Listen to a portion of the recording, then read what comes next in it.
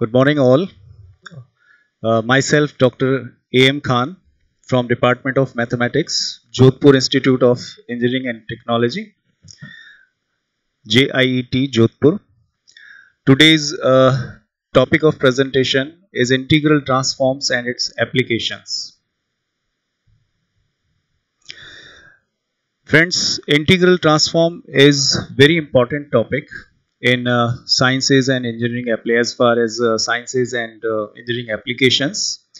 Integral transform, as a name implies, transforms, maps an equation from its original domain into another domain where it might be manipulated and solved much more easily than it in the original domain. So, as a name implies, it transforms the signal or a mathematical equation from one domain to another domain, where the solution is then mapped back to the original domain using the inverse of the integral transforms. So, integral transformations have been successfully used for almost 2 centuries in solving many problems in applied sciences, mathematical physics, and engineering science. Historically, the origin of the integral transforms include the Laplace Fourier transforms, can be traced back to the celebrated work of P.S. Laplace in century 17th and 18th century on probability theory in the 1780. So let's have a look of the integral transforms history step by step. You might have heard the name Fourier. He is a well-known mathematician and he developed the theory of integral transform with the step by step. Initially the Fourier stated a remarkable result that is universally known as the Fourier integral theorem. He gave a series of examples before stating that arbitrary function defined on a finite interval can be expanded in terms of a trigonometric series, which is now universally known as the Fourier series. So the whole idea, the Fourier started with the Fourier series, in which any arbitrary function defined in a finite interval can be expanded in terms of trigonometric series. In further his development, that he expand this finite interval, here's the finite interval, to the infinite interval in an attempt to extend his new idea to functions defined on the infinite interval. Fourier take one step forward to take this finite interval constraint to infinite interval constraints, leads another discovery that is known as a Fourier transform and its inverse transforms.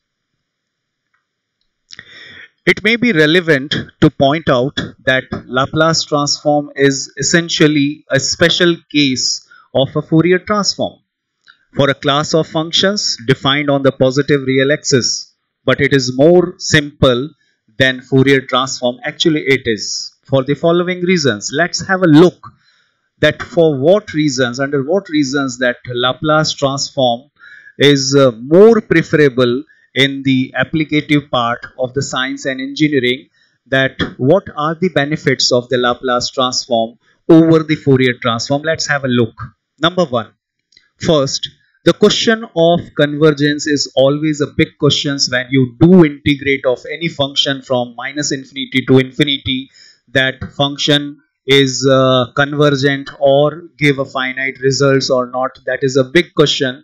So the question of convergence, if you are doing in the Laplace transform, is much less dedicated, because if it is exponentially decaying kernel, exponential of minus st, where real of s is greater than 0 and for time greater than 0. The second benefit of the Laplace transform over the Fourier transform is that the Laplace transform one can deal as an analytical function. You know, the analytic function is, the function is a differentiable And not only at the point, if this function is analytic, this is an analytic function, so the Laplace transform can be treated as an analytic function, means it is a differentiable not only at the point but in the neighborhood of point as per the analytical function definition in a complex variables, and it's properly can easily be studied with the knowledge of the theory of the complex variable. And the third more benefit of the Fourier integral formula provided the definitions of the Laplace transform and inverse Laplace transform in terms of the complex contour integrals that can be evaluated with the help of Cauchy residue theory. So friends, let's have a look about the basic concepts and definitions of the integral transform. So here the mathematical definition of integral transform of any function fx in the interval when the variable defined between a to b, and the Fourier transform, integral transform in general, we just brief about the integral transform is defined as the integral of kxk fx dx, where kxk is a given function of a two variable x and k, and it is known as a kernel of the transform, and fx is any known function, and this integral is with respect to x with under the limit e to b, and we note that at the integral, the result of the integral will come in the term of k. So that is a image transform variable. The transform function fk is often referred as an image of the given object function fx. K is here called transform variable. So thus the importance of the integral transform is that transform, it is very clear now that the integral transform a difficult mathematical problem to a relative easy problem which can be easily be solved. And in the study of initial boundary value problem involving differential equations and the differential operator are replaced by much simpler algebraic equations involving f, which can be readily be solved. The solution of the original problem is then obtained in the original variables by the inverse transformations. So the next basic problem leads to a computation of an inverse integral transform exactly or approximately indeed. The Laplace transform is an integral transform named after its discoverer P.S. Laplace in 17th century. So let's have a look that what are the existence conditions for the Laplace transform for a function that must be the existence condition for which under which we can take the Laplace transform or the Laplace transform is defined. The first condition for any function for taking the Laplace transform that the function must be piecewise continuous, and the second condition that it is must be of exponential order. So let me understand, let me take that what is this term exponential order. That exponential order a on t 0 to infinity. If there exists a positive, any function is said to be of exponential order a on t 0 to infinity if there exists a positive constant k such that for all t greater than t, ft absolute value of ft is less than or equal to capital K e ki power at, means absolute ft and symbolically we can write ft is order of e raised to at. It in another way, in a simple word, we can say that a function ft is simply called an exponential order as t tends to infinity if it does not grow faster than k e to the power at. It doesn't grow faster than k multiplied by e to the power at as t tends to infinity. Here's the definition, the formal definition of the Laplace transform. The function ft satisfied the above mentioned conditions, then the Laplace transform of ft be defined as Laplace of ft, or fs we can denote it by fs, provided this integral exists, that 0 to infinity e raised to minus st. Here is the kernel, that is fixed kernel. S and t here are independent, ft dt, and this integral is with respect to t barabar 0 to infinity. We have already discussed the sufficient conditions for existence of a Laplace transform ft, that must be a piecewise continuous function, and the function must be of exponential order. In another term, e raised to alpha t, if we take finite quantity k, we have just seen in the earlier slide that k e to the power at, and the function is said to be the absolute value of ft doesn't grow faster than k e to the power alpha t. So let's have a close look over the Laplace transform. The Laplace transform a signal from time domain t to complex frequency domain s. So any time domain signal is converted into the complex frequency domain, where s is given here sigma plus j omega. S here is a complex variable, the complex frequency domain. Then time domain function converted into the frequency dependent and frequency domain. This frequency domain S contains two parts, sigma and omega, where sigma tells that how fast signal drop in, and omega tells what is the oscillation frequency.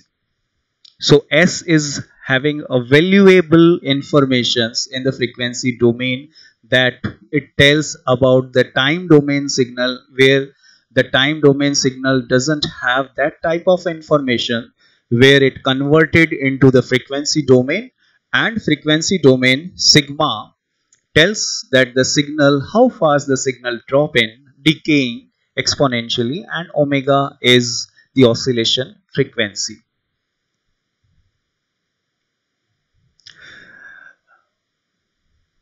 Friends, Laplace transform is a useful tool for dealing with the linear system described by ordinary differential equations. So Laplace transforms basically convert the complex operations into very simple terminology, or very simple mathematical descriptions, like derivatives. D by dt is converted into the multiplication process. So derivative process converted into the multiplication process. That is one of the major fruitful things that the Laplace transform can do, the derivative complex operator converted into the multiplication operations. Integral operation converted into the division operations, and the convolution of a two function converted into the simple multiplications. So these are the three benefits of the Laplace transform, that the derivative converted into the multiplication by s, integral of ft is converted into the division by s, and the convolution of when the two signals convolute, the convolution part, that is very important than the input signals and the inbuilt system that convolute and create output, that is converted into the multiplication of their transformed functions. We know that the output yt in the signal processing system, that Laplace having a great advantage and great applications in signal processing systems. We know that the output yt of the continuous time LTI system equal the convolution of the input xt with the impulse response ht, that is. So we know that this is the very fundamental information, that the output of the continuous time domain, that must be equals to the input signal and convolute with the impulse response, that is a convolution thing that will be easily transferred to the multiplicative process. So this is the multiplicative process. So this is the convolution to the multiplications. So the Laplace converted the convolution part to the multiplicative part as we take the Laplace to both sides. Here, the importance of the integral transform is that they provide a powerful operational methods for solving initial value problems and initial boundary value problems for a linear differential and integral equation that arises in various part of the sciences applications, physical, mathematics and engineering process. Laplace transform is heavily used in signal processing. Using Laplace or Fourier transform, you can study the signal in frequency domain. The signal in frequency domain. You can easily study this, can be a powerful tool. For instance, if your signal is smooth over time, it means that in frequency domain, you are very likely to find only small frequencies. So much information you can collect in another domain, that is a frequency domain. Machine learning focuses on predictions based on known properties learned from the training data, the data mining, which is analysis step of a knowledge discovery in databases, focuses on the discoveries of the unknown properties of data. Where you can compare this learning process, the Laplace transform, what it does do, the Laplace transform is used to determine the prediction and to analyze the step of knowledge in database. Let's have a look with the several other applications in several part of the engineering disciplines like system modeling. The Laplace transform is used to simplify the calculation in system modeling where the large differential equations are used. Analysis of electric circuits. In electric circuits, the Laplace transform is used for analysis of a linear time invariant system. As you know that we have already discussed that the Laplace transforms convert very complex operations into very simple operations in the frequency domain, that derivative converted to the multiplication by s and the integral converted the division by s and the convolution converted into the simple multiplicative process. So these themes and these objects are very important, these hidden things as a powerful, which makes a powerful tool that can be used in electric circuits. Analysis of electronic circuits. The Laplace transform is widely used by electronic engineers to quickly solve the differential equation occurring in the analysis of electronic circuits. Similarly, the digital signal processing. One cannot imagine solving digital signal processing problem without employing Laplace transform. You can see the nuclear physics. In order to get the true form of the radioactive decay, a Laplace transform is used. It makes studying analytical part of the nuclear physics possible. The process control. The Laplace transforms are critical for a process control. It helps analyze the variable which when altered produces desired manipulation in the result. For example, while study heat experiments, the Laplace transform is used to find out to what extent the given input can be altered by changing temperature. Hence, one can alter temperature to get desired output with the help of a Laplace transform. So this is an efficient and easier way to control process that are guided by the differential equations. Here are some references, and hope you have find some valuable informations in integral transform and their applications. Thank you from my side.